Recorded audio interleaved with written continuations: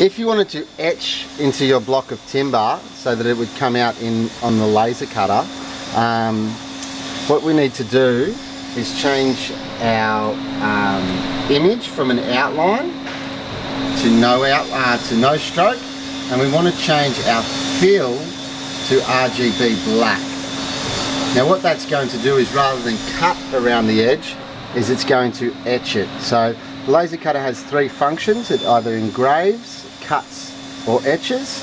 If it's drawn in red, it will cut, black it will etch, and blue will do an engraving line. So now that we have that marked out in black, what I can do is measure the height of my material, which is 34 millimeters.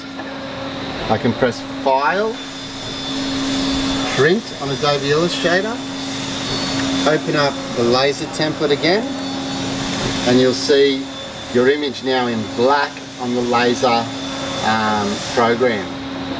What I'm going to do is move my image up into the top corner of my screen, and placing my material in that position,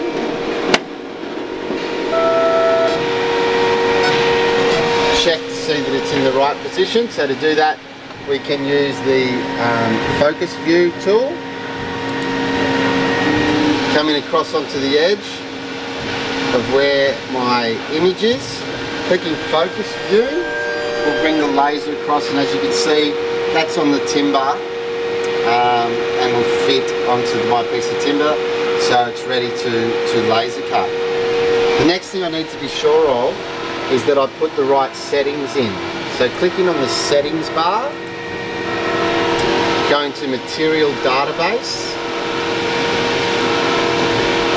I'm cutting a natural wood. This time it is a soft wood, and the soft wood is called pine. Now I just measured my material. It is 34 millimeters thick, so it's very important that I type in 34. And as I want this to be a deep engraving, I'm actually going to up the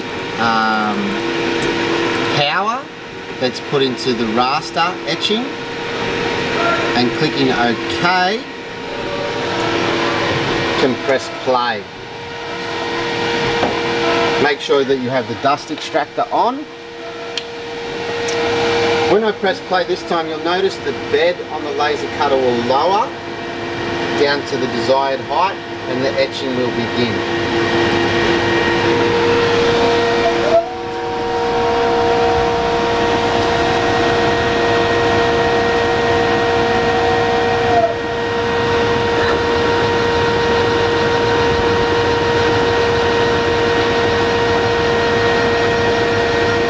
Etching takes a little bit longer than a cut or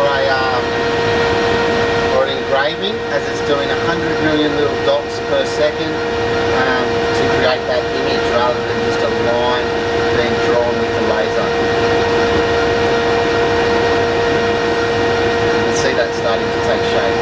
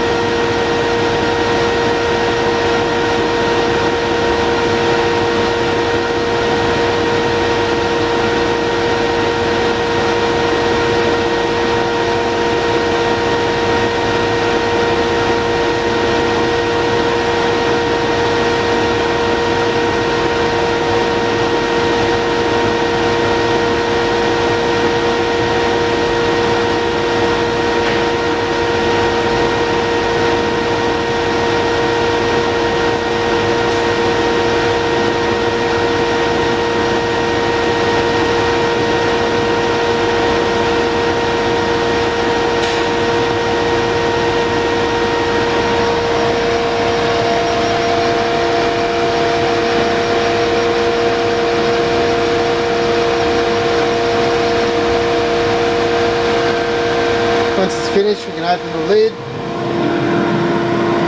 pulling out our image. You can see I've got quite a deep engraving there that the vacuum former should be able to suck down